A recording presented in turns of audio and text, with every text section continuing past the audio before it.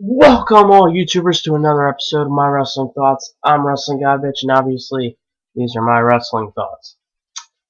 Today's topic is an interview CM Punk did. Three topics.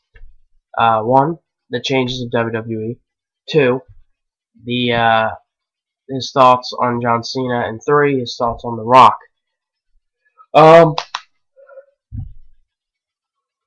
It really starts really late.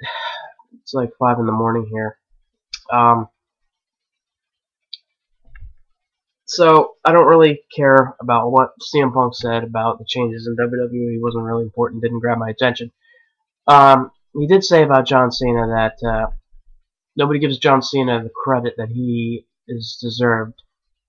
You know what? I like CM Punk. I'm not going to diss his comments. I'm just going to pretty much say I disagree. I disagree with his comments.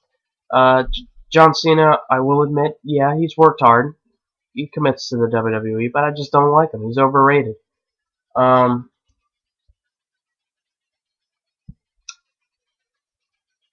He says about The Rock that he doesn't know him personally, but he's glad he came back for Survivor Series for financial reasons.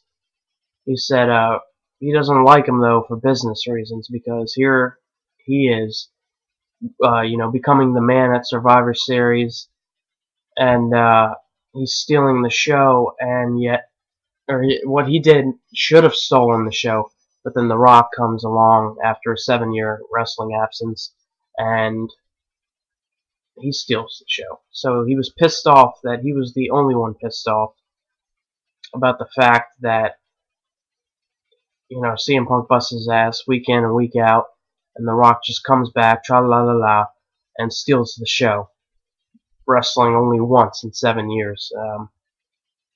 I can relate, but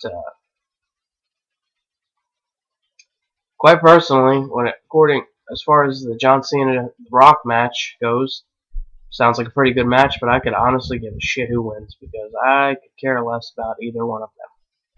Just saying. My little pony is the best pony I ever. Oh, this is still on.